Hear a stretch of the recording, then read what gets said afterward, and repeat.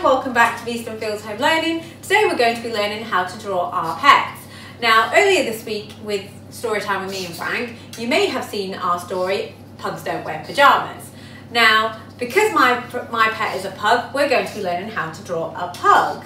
So if you have a different pet at home, like a cat, a dog, some fish, or maybe even a snake, I'd love to see your drawings and I'd love to see you draw them and upload them to Tapestry so me and the rest of the Beeston Fields team can see them. So because I've got a pug, we're going to be learning how to draw a pug. So what you'll need is some paper, a pencil and a black pen. If you don't have a black pen, that is fine, you can just use a pencil. So this is my waggle, and a waggle means what a good one looks like. So this is what we're going to be drawing, boys and girls. So I'm going to get started straight away and see if you can follow what Miss Singh is doing. So first of all, we're going to hold our pencil finger and thumb with our two fingers behind. Nice and strong at the bottom of the pencil so we can hold it tightly. Right, I'm going to draw the eyes first, so I'm going to draw two big circles.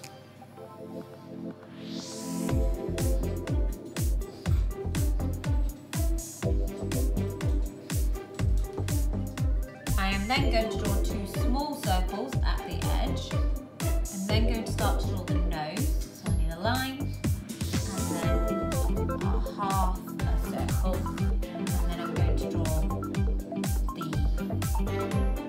chops. Now, pugs have these fatty bits called chops, and they're my favourite thing of a pug. And then I'm going to draw the tongue.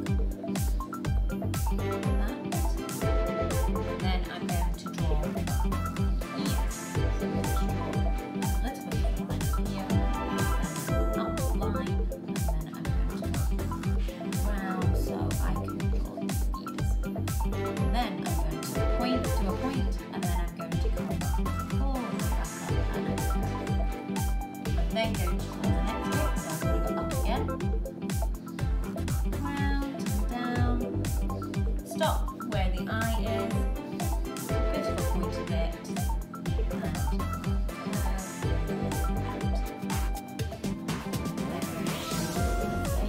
so I'm going to start at the bottom.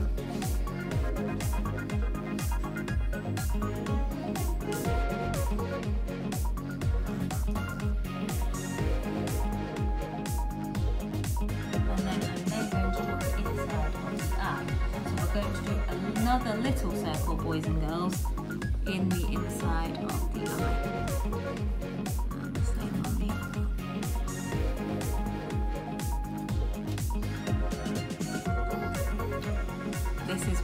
This, boys and girls, is where you need your pen.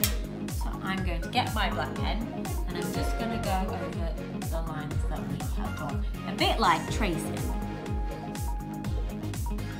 And if you have made a mistake, that is fine. This actually took Miss Singh quite a few times to do. And you can also use a rubber to rub out any shapes you need to.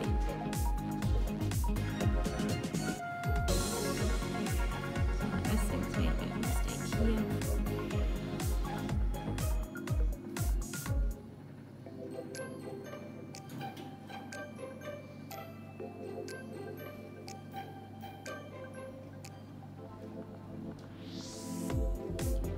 Take your time really slowly. This is something nice and slow to do.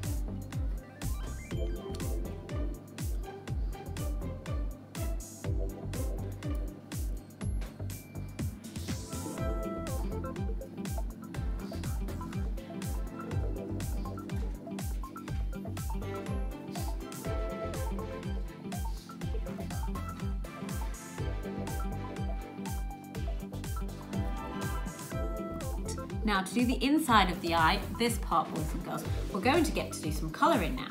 So So I'm going to get my pen and I'm going to colour the inside of the circle.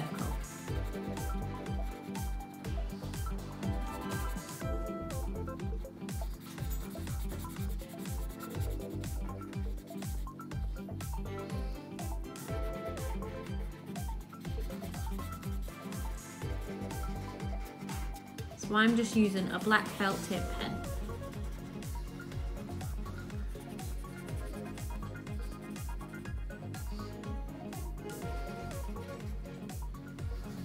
I'm then going to draw the last bit, which is the dots, which is actually how the dogs breathe. And then you can have some whiskers on it as well, because pugs have whiskers, a bit like a cat. And then I'm going to draw some nostrils where their nose is. And then if you want to, so if I can grab Frank 1 minute. Frank, come here. So if you have a look at Frank, boys and girls, he has got some whiskers and he's also got a bit of a black dot and some wrinkles at the top. Oh, thank you. That was lovely. So I'm going to just make sure that he has got some wrinkles at the top. I've got his whiskers, and then if you want to, you can even put a black dot, but I don't really want to put a black dot. But you can have some wrinkles up there, Frank. And there you have it, boys and girls, and that is my pug. So I hope you've had fun today learning how to draw a pug. And like I said before, if you've got a different pet at home, I'd love to see your pets and see how you can draw them. So if you can upload them to Tapestry, me and the rest of the Beeston Fields team would love to have a look at them. So I hope to see them, and I hope to see you soon. Bye!